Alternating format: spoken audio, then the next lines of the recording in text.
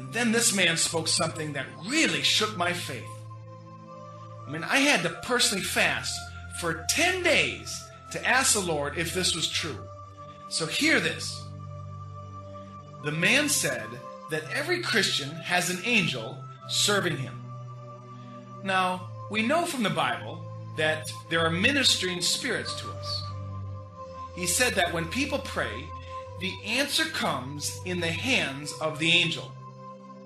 The angel brings the answer, just like we read in the book of Daniel.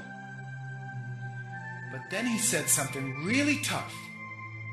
If the one who prays knows the spiritual armor and is clothed with the spiritual armor, then the answer comes by an angel who is also clothed in the full armor.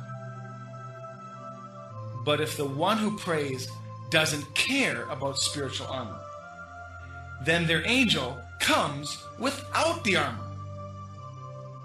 Christians who don't care about what kind of thoughts that come into their mind, they don't fight the battle in their mind.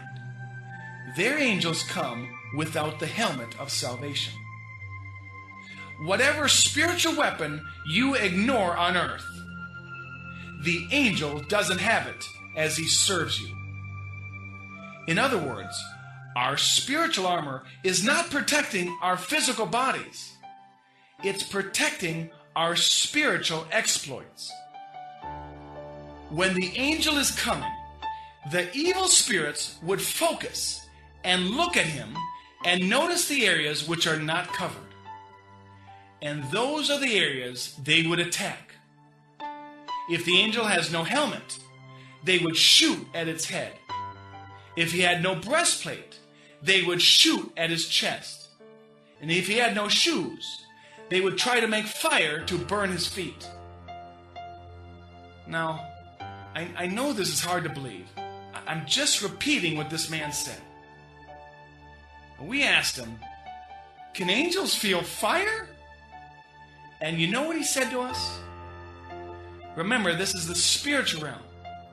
These are spirits dealing with spirits. The battle is intense.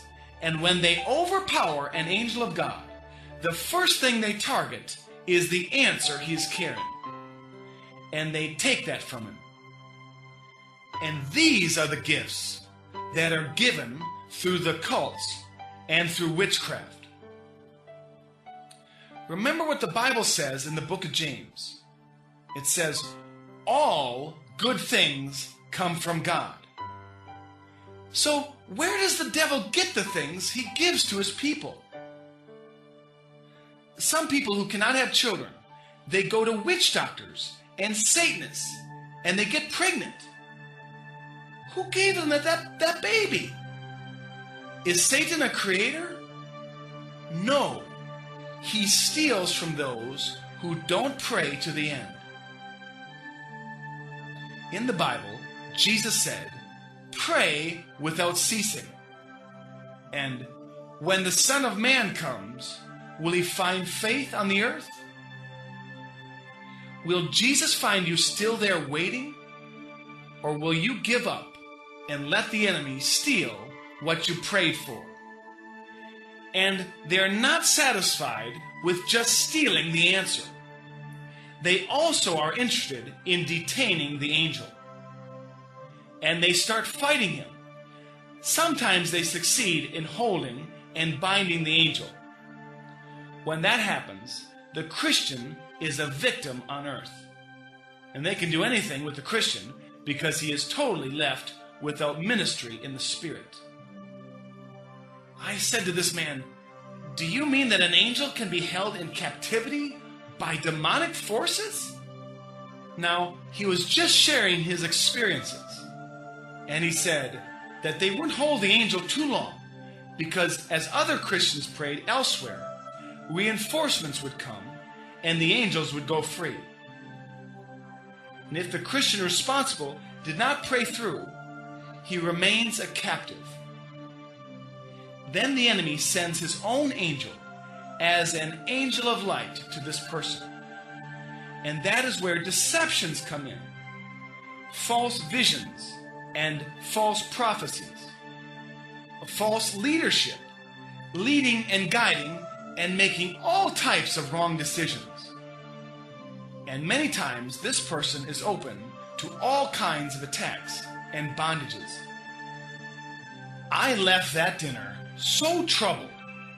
I said, Lord, I don't even want to try to believe this guy. It removes all my confidence and my security. When I went to seek the Lord, it was 10 days. And the Lord did two things.